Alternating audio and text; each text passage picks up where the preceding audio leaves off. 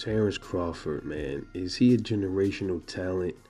Is he a once in a lifetime boxer? Um, you've seen phenomenal fighters come and go and retire, like Manny Pacquiao moved up weight classes. Was it six divisional, seven divisional champion? The thing is with Pacquiao, he has lost fights, which doesn't really make him less of a legend. But just saying, he's lost fights. He's been knocked out before, but he's still a great.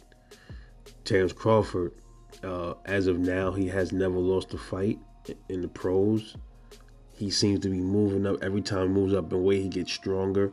So the question is, when it comes to 154, 160, 168, and things like that, would Crawford be one of these, once in a lifetime boxers that he moves up and he gets stronger, his power stays with him his entire career. No matter what weight class, he still has his punching power, and it's more devastating as he moves up. It seems like it's getting more devastating as he's moving up. He's done it from 135, 140, 147. So he's knocked out everybody at 147. If he does the same thing at 154, that's amazing. And then if he does the same thing at 160, if he went there, 168, it would be incredible.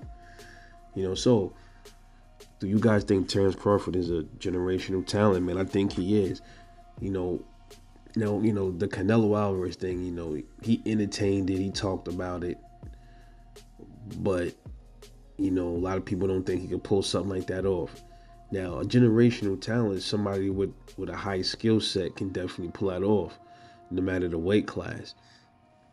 If he's durable enough, he can take a punch from Canelo, because not because Canelo has all this crazy punching power, because Canelo is the bigger man, and naturally, he's gonna hit harder.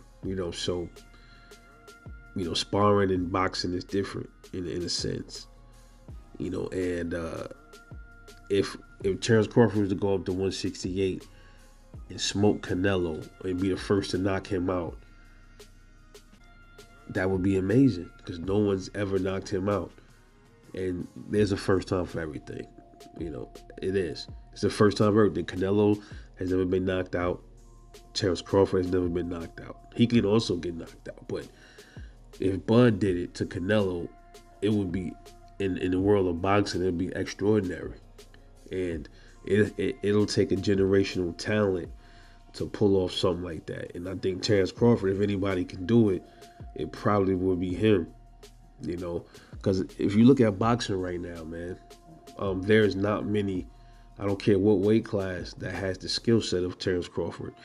I'll say some of the closest dudes that has the skill set would be Bivol, Shakur Stevenson, and probably Tyson Fury, man.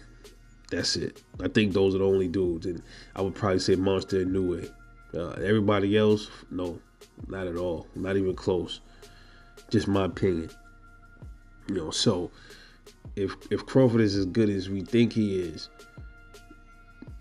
and he did actually fight Canelo and beat him, would that make him, not just beat him on the cards, knock him out and beat him? And that would mean his power transitioned his entire career. And no boxer has ever done that. Are we looking at the Messiah of boxing himself, Terence Crawford? We'll just have to find out, right? Or we may never know. We'll never know if he doesn't fight at that higher weight class. And that's why he's aiming, I guess, to challenge himself, right? But what y'all think? Drop a comment, let me know. This is Rebel Life Boxing. Catch y'all later.